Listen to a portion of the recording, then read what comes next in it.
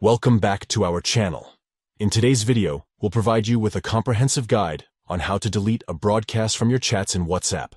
Deleting a broadcast allows you to remove it from your chat list and free up space on your device. Let's get started. Step 1. Open WhatsApp on your device.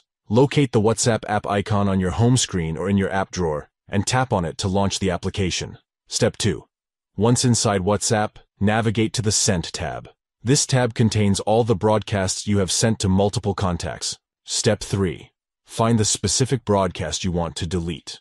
Scroll through the list or use the search function to locate the desired broadcast quickly. Step 4.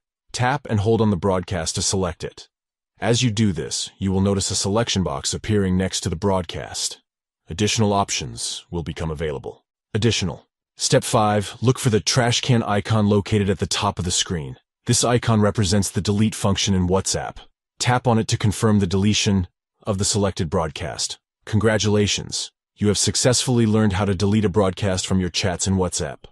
By deleting broadcasts, you can declutter your chat list and create more space on your device.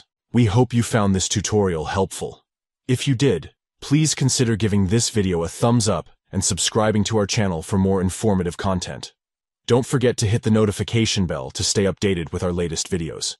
If you have any questions or suggestions, feel free to leave them in the comments below.